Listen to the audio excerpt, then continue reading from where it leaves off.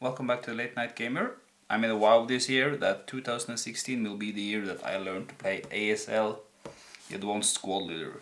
So I bought the rulebook and I'm waiting some modules, they're in the mail. Well, as you can see, this one is quite substantial and you probably know this already. So let's start off a little bit easier. Let's start with the starter kit. And this is starter kit number 1. So the starter kits will take you from this rulebook to this rulebook. Well, more or less, this is just for infantry, because the starter kit number 1 is just about infantry. So these are all the rules for the starter kit's infantry, and that's not a lot. It's like, how many pages? Well, it's not many pages. There's no index here, but I don't know, 1 to 10 pages perhaps, while the ASL rulebook is thick. So let's put the rulebook aside for now, perhaps we'll see it later someday, and focus on the starter kit number 1.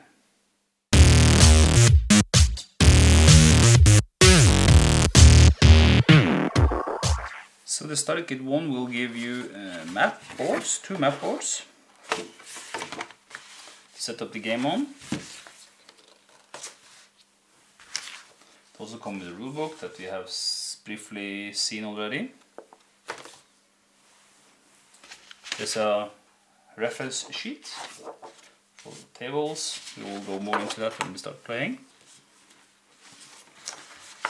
And you get scenarios.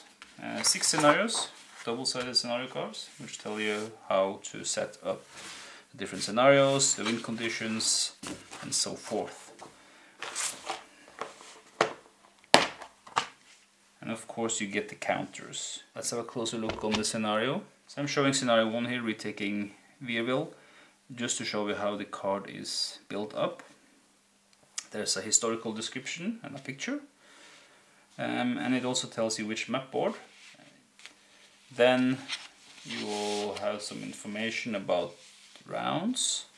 The Americans set up first, the German move first in the turn record, and you will play 5 turns and then until the end. And lastly it will tell you the forces, and if there are any special rules in play, it's down here. The forces, the American forces and the German forces and the reinforcements. So it's quite simple once you get to know it. The thing is, with this game there's a lot of abbreviations, so you need to learn the abbreviations, which is not really a problem, but it can be confusing when you start. I forgot to mention there also is an aftermath, where the scenario will tell you what really happened.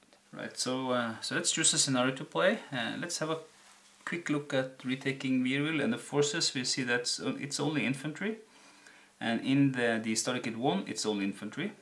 If you want to advance to starter kit 2 you will get guns, and in starter kit 3 there will be tanks and vehicles.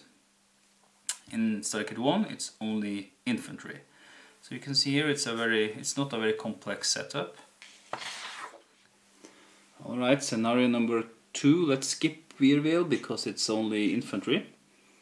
Well, it's only infantry in the game, but they don't have any equipment, right? So let's have a look at War of the Rats, scenario number 2.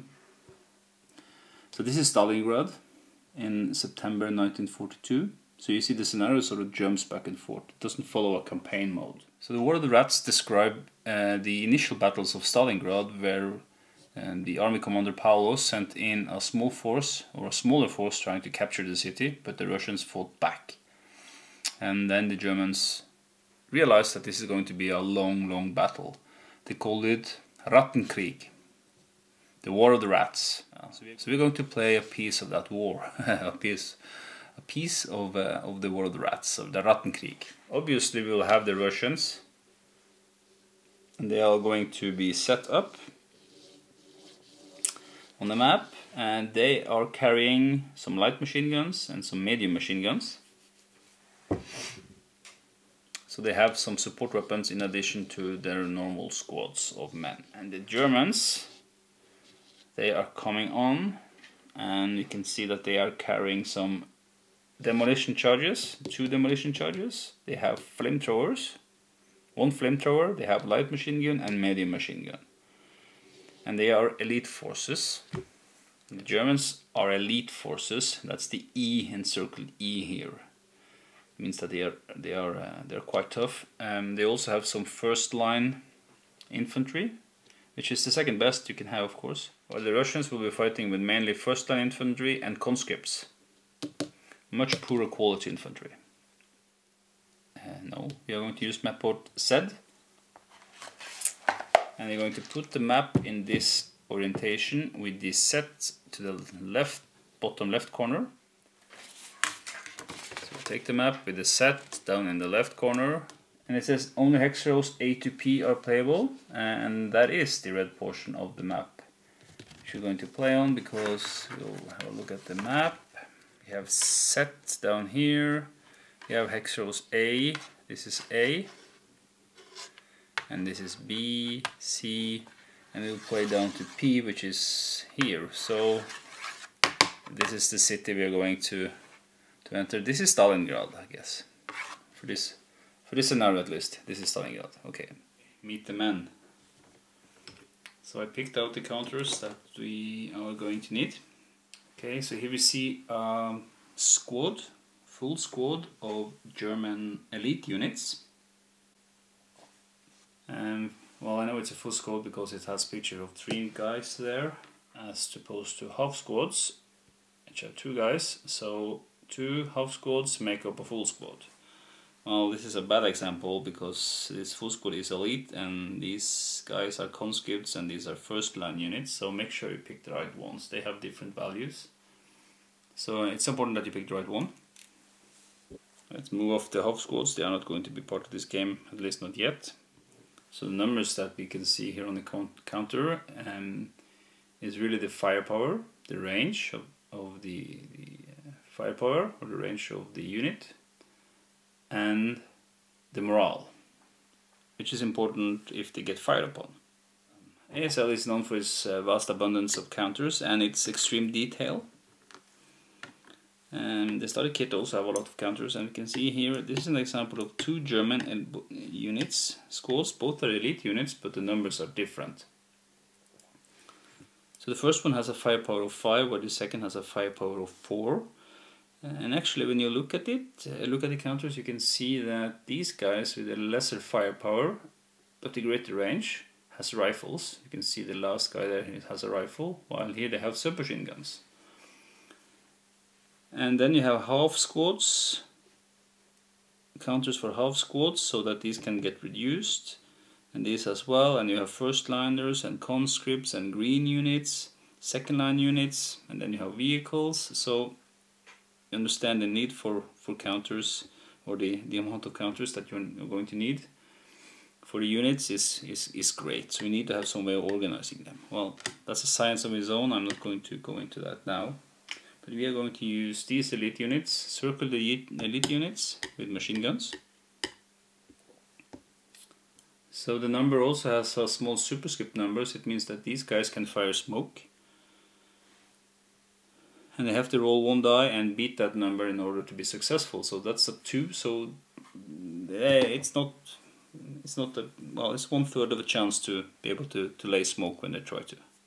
The firepower has also an underline, which means that they can assault fire. That will make meaning when we play, I hope. The range also is underlined. It doesn't have a meaning in the starter kits, but it does in full ASL, so we're going to skip that. And then it's the morale at the last number. So let's compare it to a Russian that we're going to face.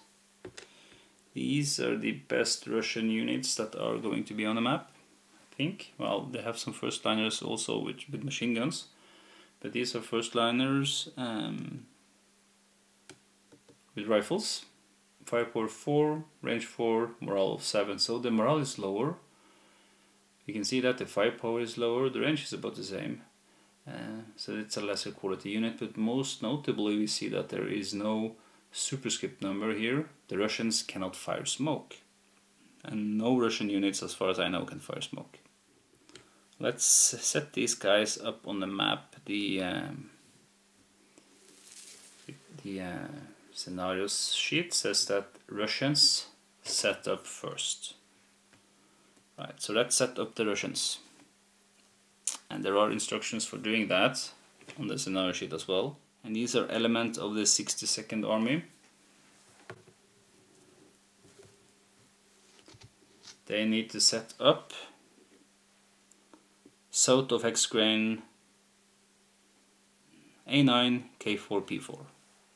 Right, I hope the glare is not too troublesome, but I took out some of these plastic crosses that I have. They are really tile laying crosses, bought from a hardware store. And I indicated the hexes, so I have to set up south of these, and north is up on the map, as per scenario instructions. So it means that I will set up within the city here with the Russians. So by the end of the game, the Germans will win if they control buildings F8, L606. Right, so these three buildings, if the Germans control any of these buildings, no, they have to control all of these buildings, they will win the game. So I will stop them, and I will probably then set up around these buildings. I know that the Germans will be coming from the north, and they will be set up north of these same hex lines that I put up here. So they will be setting up somewhere here. So let's see what I can do with the Russians to protect the area. I need to think a little bit. Right, so in this house I have 3 squads, conscript squads. Manning, medium machine gun. And the medium machine gun has a firepower of 4 and a range of 10. There's a number there, a breakage number. It says B11. It means that if I roll 11 or more on 2 dices, this will break. It also has 5 portage points, meaning that the more portage points, PPs, the heavier it is, and each squad can carry 3 PP when they move. The leader will help carry 1, but this is heavy, and unless they move, this is not going to be a problem, of course.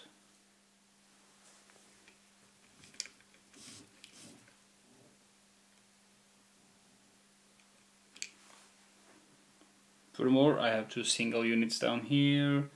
I have a stack here with first liners, and they are carrying some light machine guns.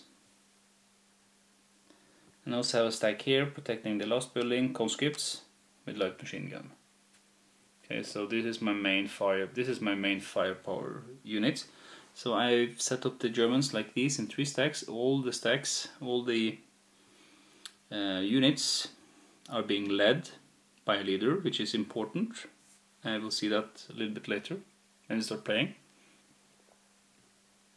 Up here I have first liners with a light machine gun. Down here also first liners with light machine gun. This is a little bit of both. It's first liners with a light machine gun and some elite units carrying a medium machine gun. So this is a heavy firepower unit. And lastly, I have my elites and my best leader here with flamethrowers and demolition charges. Poor Russians. Okay. We'll move these crosses here now. Remove the crosses, and we can start with the Germans' first turn. Oh yeah, the Germans move first.